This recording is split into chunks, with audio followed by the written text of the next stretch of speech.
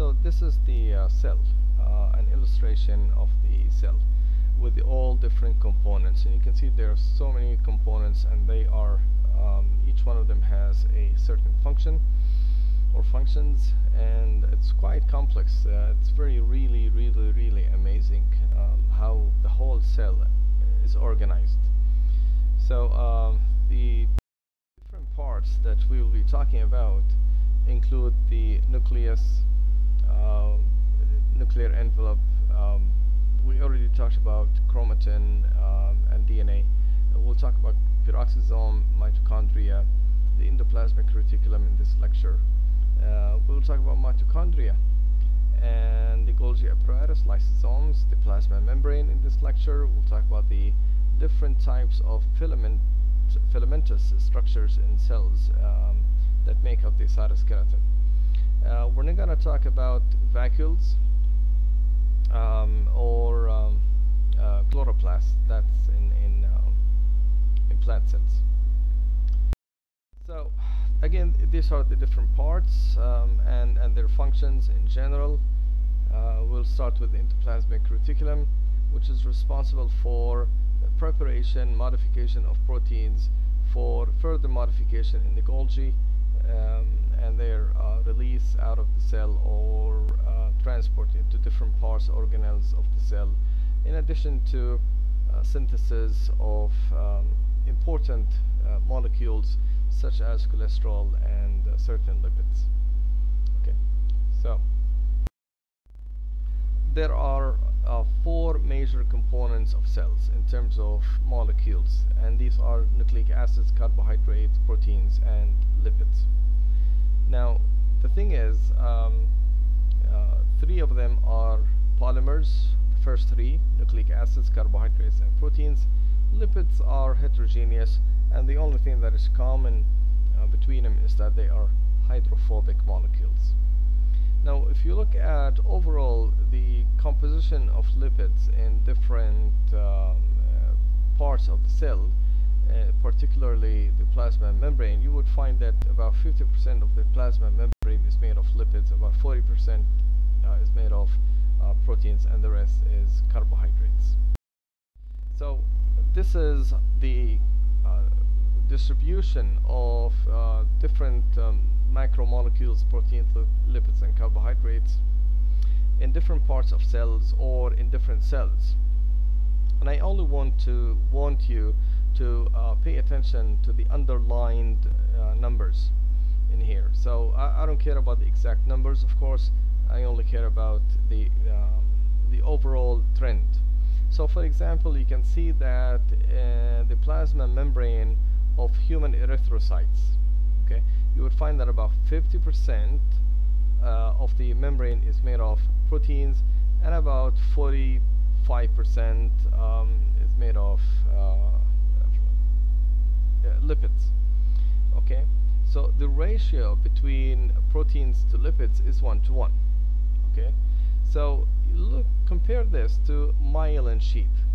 Myelin sheath is mainly composed of lipids, so it's really a structural component of the body, and the ratio is about 1 protein to 3 molecules of lipids. Okay, so compare this, for example, to the mitochondria. You look at the mitochondrial outer membrane, and the ratio is also 1:1. Now if you compare this to mitochondrial inner membrane, you would find that it's mainly composed of proteins compared to lipids, so the ratio is almost 3 folds. So this is by the way, this should be, I think, 3.2, not 32. Okay, so the thing is, you know, that serves the purpose of this part of the cell in general. Now, even if you look at the types of lipids that exist in different parts of the cell, you would find that in the myelin sheath, they are mainly composed of a lot of cholesterol and a lot of glycolipids. Okay, so you can compare that to, for example, the mitochondria. there are traces, little amount of glycolipids, some cholesterol, but not a whole lot. So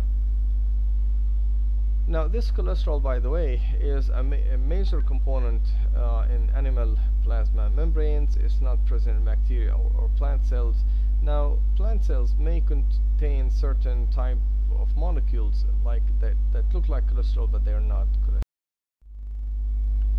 So if you look at the plasma membrane of, let's say, erythrocytes or any other regular cell, you would find that the plasma membrane is made of two leaflets.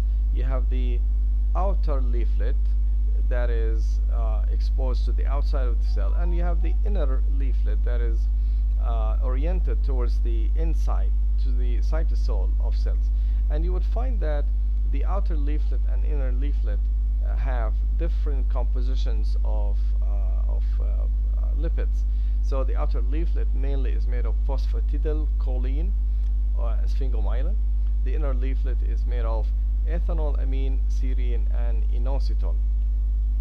There are small amounts of phosphatidylinositol in the inner leaflet of the plasma membrane, and the main function of phosphatidylinositol is mainly cell signaling. So not a whole lot is needed, but you need some to induce signaling.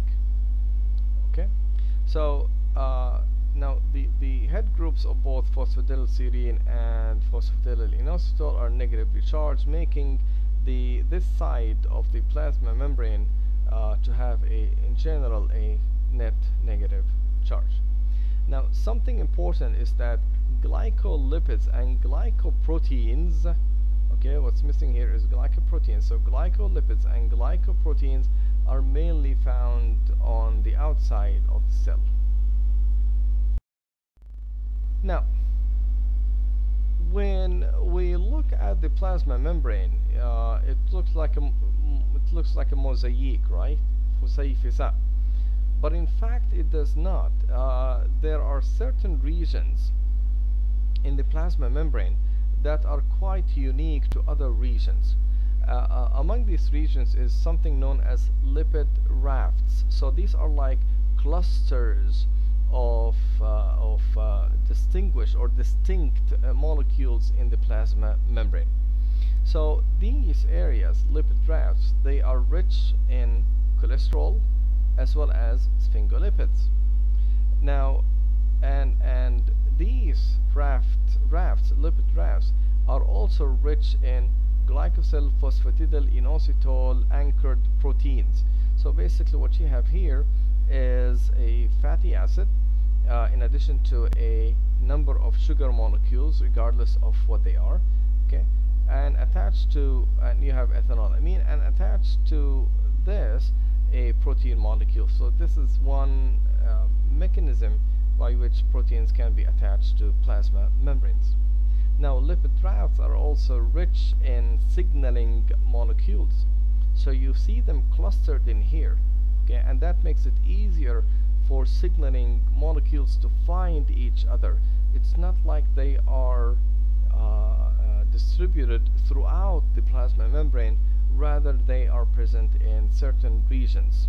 So that makes it easier for these molecules to find each other, to collide with each other, and for signaling to be initiated. Now lipid rafts are also important in terms of in terms of association with diseases. So for example, the HIV virus, it gets out of the cell from lipid rafts. So it seems that it attaches to certain molecules in lipid rafts, and that's how it's kicked out of, or that's how it kicks itself out of the cell. In addition, influenza virus also associates with proteins, to glycoproteins in the envelope. Now it seems that prions, which can have a different abnormal structure, this conversion from the normal to the abnormal protein structure also occurs in lipid rafts. So it seems that it has functional and clinical importance as well.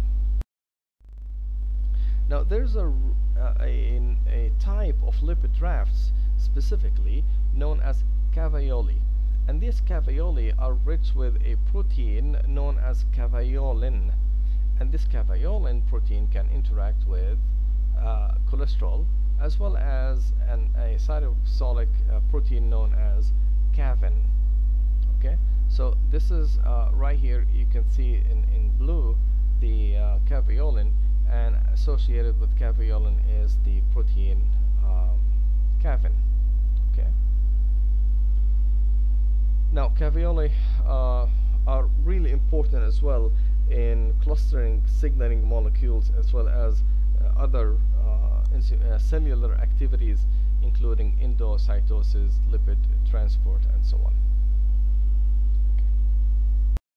Now, so these are lipids. Now, talking about proteins, there are different types of proteins, as you can see in here. So you have proteins that span the plasma membrane several times. You have proteins that span the membrane just once. They only have one transmembrane domain. There are proteins that associate with with membrane protein molecules, okay, and so on. So some proteins are glycosylated, other proteins are not. Oh, so there are a variety of proteins, of membrane proteins, and you can see some proteins that have a hydrophobic part that can help them associate with the plasma. So there are different types of membrane proteins. Okay, again, this illustrates the different types. So and even for proteins that span the plasma membrane just once, having only one transmembrane domain, there are two types. You have a type 1 and type 2, depending on the orientation and the direction of the N terminus and the C terminus, as you can see in here. Okay, so you can see that the you can see that type 1 proteins have the carboxy terminus in the cytoplasmic side of the plasma membrane, and the N terminus is localized outside of the, or positioned or oriented outside of the cell. The opposite is true for type 2 proteins. Now, proteins in the plasma membrane are not static. It's not like they are fixed in a place and that's it. Rather, they are really dynamic and they move throughout the plasma membrane. And this was shown in an experiment where two cells were taken, human cell and mouse cell, and they were labeled with different colors, and then the two cells were fused, so their plasma membranes were fused. And after a while, you can see the homogeneous distribution of proteins in the plasma membrane, meaning that these proteins can really move in the plasma membrane. But this movement really is not free without limit or without restriction.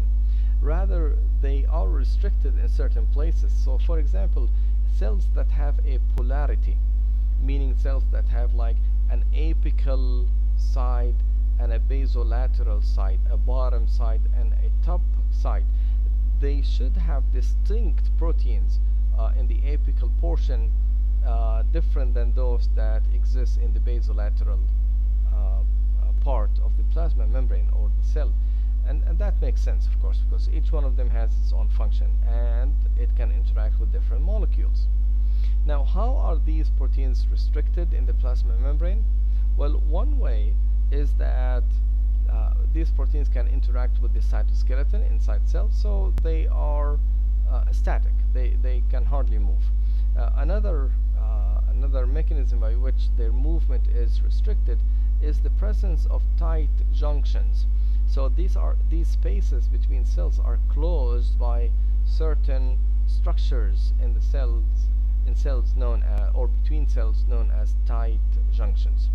Now, another mechanism by which protein movement can be restricted is that the lipid composition, such as clustering of proteins in lipid rafts.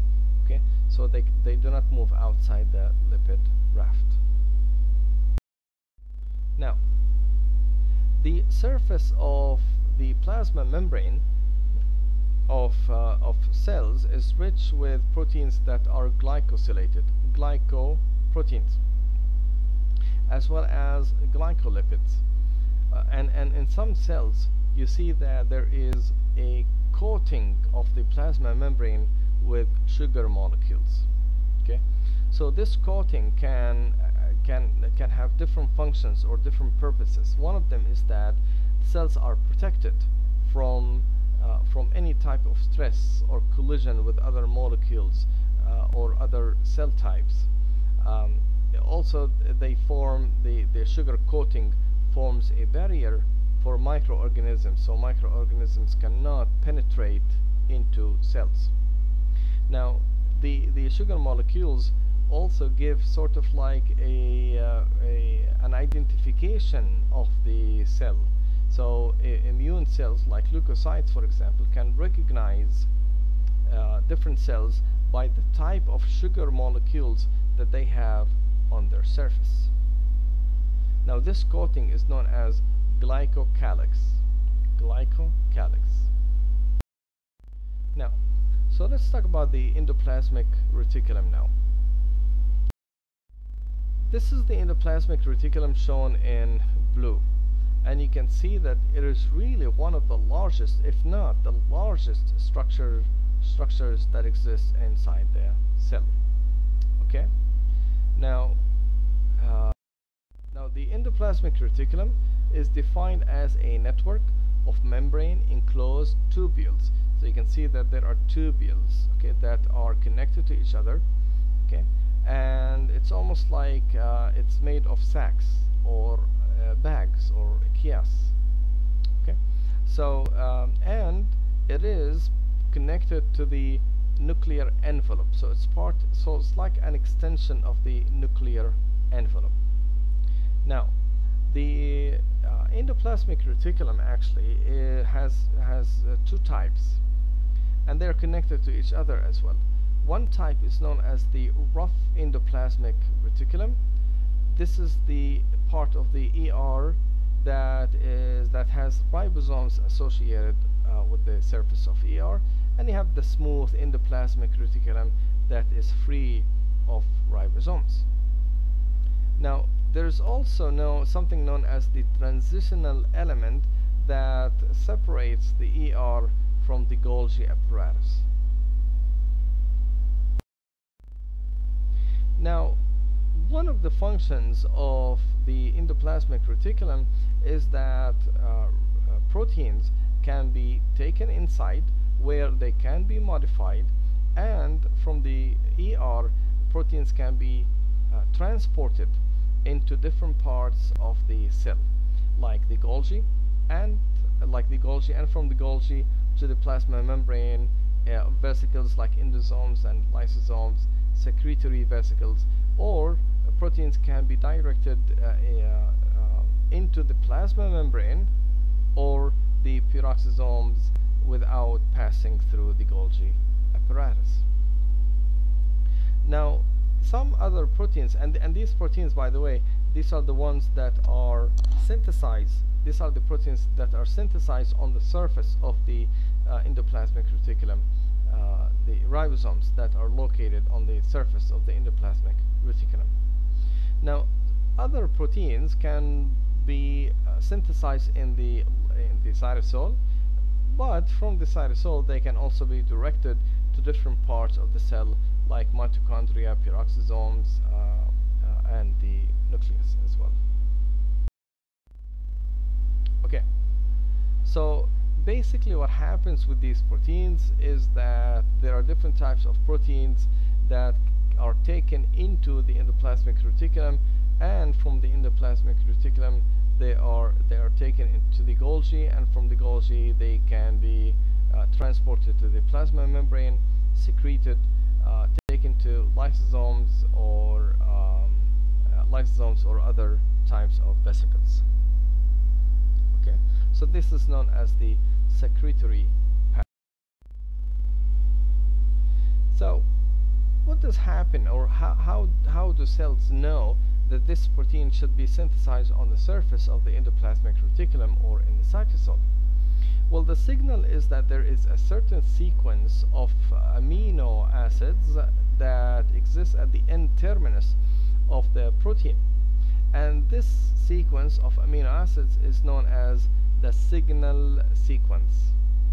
Okay, and this is the signal that tells cells that this protein should be taken to be synthesized in ribosomes associated with the endoplasmic reticulum, or in other words, on the surface of rough endoplasmic reticulum.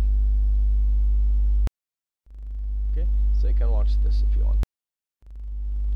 So how does that happen? How are proteins taken to the surface of rough endoplasmic reticulum? Well, there's this signal sequence, as I said, at the end terminus. So as it comes out of the ribosome, it can be recognized by a protein known as signal recognition particle.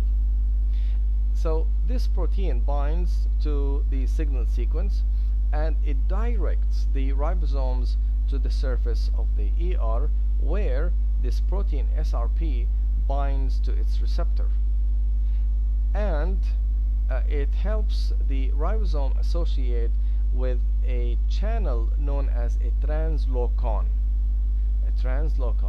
Okay, so the SRP takes the ribosome to the receptor and the translocon, and synthesis starts or resumes, allowing for entry of the protein as it is synthesized into the endoplasmic reticulum. Now, what happens then is that the channel, it's closed and the channel opens up, translation resumes, the protein is inserted into the endoplasmic reticulum, and then the signal sequence is cleaved, allowing for the protein to be completely synthesized and translocated into the endoplasmic reticulum. Okay, so we have, as I said, secretory pathways where proteins are taken into different parts of the cell, into different organelles. Okay, so these organelles also contain contain membrane proteins, and these membrane proteins are actually they are inserted into the surface of the endoplasmic reticulum, and they are pinched off.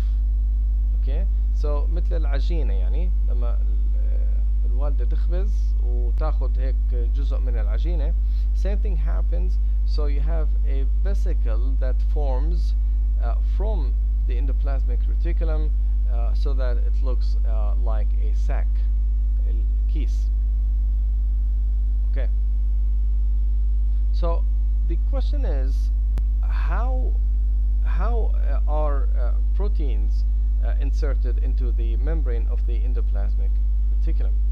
Now notice something, by the way, that the lumens of ER and Golgi apparatus are topologically equivalent to each other. Okay, and they are similar to the exterior of the cell. So what's inside the Golgi apparatus and inside the endoplasmic reticulum is basically the environment inside is similar to what exists outside of the cell. Okay, so how are proteins inserted into the plasma membrane of the endoplasmic reticulum? Well, what happens is that as the protein is inserted or synthesized into the plasma membrane, what happens is that you have a signal, so the signal sequence is cleaved. Okay, what happens is that there is what is known as a transmembrane sequence. So this is another sequence that exists within proteins, so not part of the signal sequence, which is cleaved off. Okay, so you have a transmembrane sequence that tells the translocon that this protein should be stuck, or this part of the protein should be part of the plasma membrane of the endoplasmic reticulum. What happens then is that the rest of the protein is synthesized outside of the endoplasmic reticulum rather than translocated inside. Okay, and then the protein is pushed out of the translocon, and it becomes part of the endoplasmic reticulum membrane.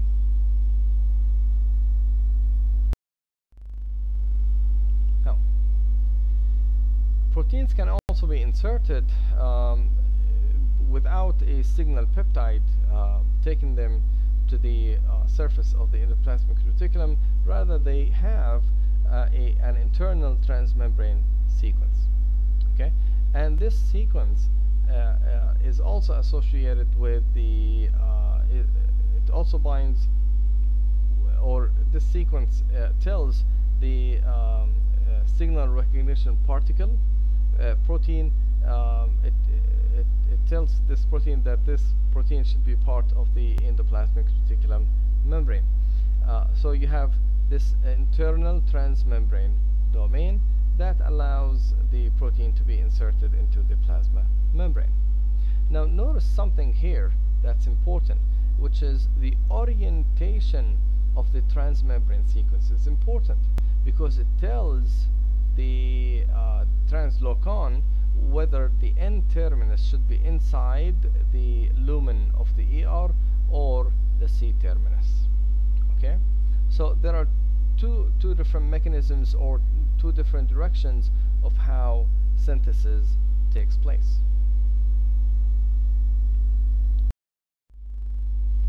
Now, once the protein is inside the endoplasmic reticulum, the environment inside the ER is quite oxidizing. Okay, what happens is that you can have the formation of disulfide bonds. So the cysteines R groups are oxidized, allowing for this disulfide linkage or disulfide bonds between the different cysteines. This is assisted by an enzyme known as disulfide isomerase. So the environment inside the ER is oxidizing. This is different than the environment outside the cytosol, which is the environment inside the cytosol, which is reducing. Also, what happens once the protein is translocated inside is that it binds to a chaperone known as BIP, and BIP helps in folding the protein into the proper shape. Also, what you have inside ER, what happens inside ER is that you have the assembly of multi-subunit proteins before they are released outside of the cell or outside of the endoplasmic reticulum. So it's all organized inside. What happens as well inside the ER is that you can have modification of the protein itself. For example, you can have the addition of lipid molecules as well as sugar molecules inside the ER. For example, the attachment of oligosaccharides takes place inside the ER with the help of a lipid carrier known as dolicol. So on dolicol you have the assembly of the different sugars, and then dolicol transfers this sugar structure onto the protein, so it becomes part of the protein as it is synthesized. Okay, the same thing happens with the attachment of glycolipid anchors that can help proteins associate with the plasma membrane.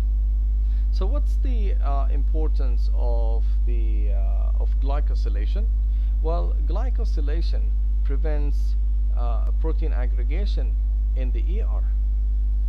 Okay, and it helps in further protein sorting, as we will see, for example, for lysosomal proteins.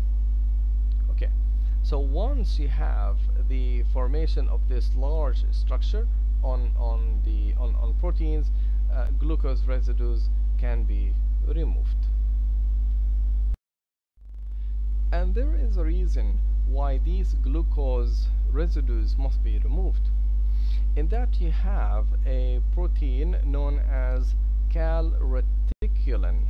Okay, so from the name you can tell that it's dependent on calcium, and reticulin meaning that it's present in the endoplasmic reticulum.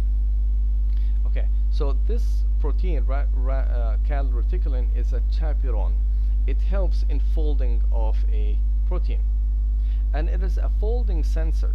So what happens is that if the protein is not folded properly, then you have the addition of ubiquitin molecules, which are small hydrophobic molecules, and the protein is transported outside into the cytosol, where it can be degraded by proteasomes or in proteasomes. But if the protein is correctly folded, then it can be transported out of the ER to the transitional ER that is located between the ER and the Golgi apparatus. So calreticulin is a folding sensor of proteins. Now, let's say that you have a large number of proteins that are misfolded. That means that the cell is going through some stress or hard times. Now, there is something known as the unfolded protein response, which is basically it's a sensor for the overall quality control of proteins and protein structures. And there are 3 receptors on the cell surface that can function in sensing protein folding overall. Now, what these proteins do is that they can phosphorylate the eukaryotic initiation factor 2. Remember, we talked about this initiation factor, and this is the initiation factor of translation that helps in bringing tRNA carrying the first methionine in initiating translation. And if initiation factor 2 is phosphorylated, then translation altogether stops. It's blocked. Okay, and that makes sense. So cells need to stop all processes of translation until it makes sure that protein folding can be done accurately.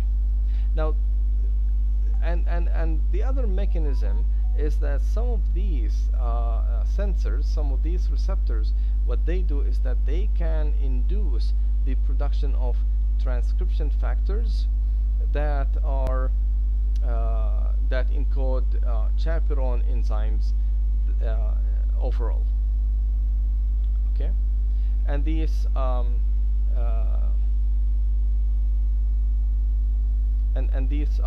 chaperones that help in protein folding, as well as enzymes involved in lipid synthesis and other ER-associated degradation proteins that help in processing of or misfolded proteins. Now, the other function of the endoplasmic reticulum is synthesis of phospholipids, and this takes place on the surface of the endoplasmic reticulum, because the enzymes responsible for synthesizing lipids, phospholipids, are located inside the plasma membrane. Okay. Now the thing is, synthesis of phospholipids specifically takes place on the cytosolic side of the ER. So whenever you have synthesis of these phospholipids, of course you will have more phospholipids on one side of the membrane, or in one of the 2 leaflets, which is the cytosolic leaflet, and you have more of those than on the other part of the other leaflet. Well, what happens then is that you have enzymes known as flipases, and flipases, what they do is that they flip these phospholipids, filling in the gap and equalizing the proportion of phospholipids on both sides of the plasma membrane. Now the endoplasmic reticulum, specifically smooth endoplasmic reticulum, is responsible for synthesis of ceramides. Okay, so and ceramides are important for as precursors for other types of sphingolipids as well.